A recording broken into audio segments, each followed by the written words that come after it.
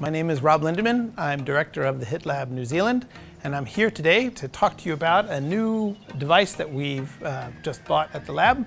It's called the NOVA, and it's from a New Zealand company called Eight360. It's a very interesting device. It has 360 degrees of movement.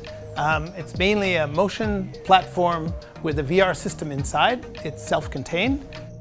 The occupant gets in, they strap themselves in, put on a VR headset, they have some controls, and then they can experience whatever it is that we would like them to experience, either a driving simulator or flight simulator or a boat, something like this.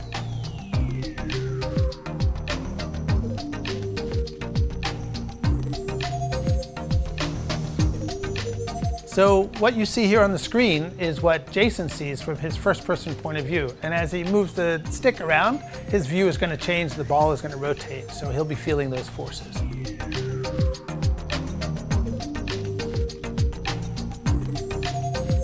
I want to talk a little bit about how we're planning to use this device. So our goal is really to figure out where is such a device going to really help solve real-world problems. So our goal is to work with outside organizations who have problems where their users are subject to certain motions, and we can try and reproduce those motions with this kind of simulation to help them solve their problems.